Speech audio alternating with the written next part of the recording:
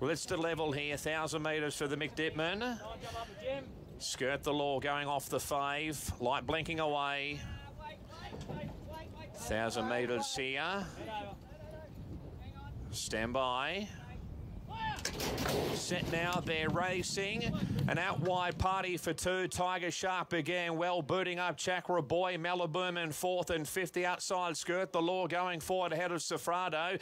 Next along Tellez on the inside of Abounding. Getting a long way back as Enuff. Likewise, it's running again on the outside. Drifting back there is Rabahi, passed by Hip Hurrah. So Party for Two's in front by 2. Second Tiger Shark and Skirt the Law's up to third. Fourth the inside Chakra Boy.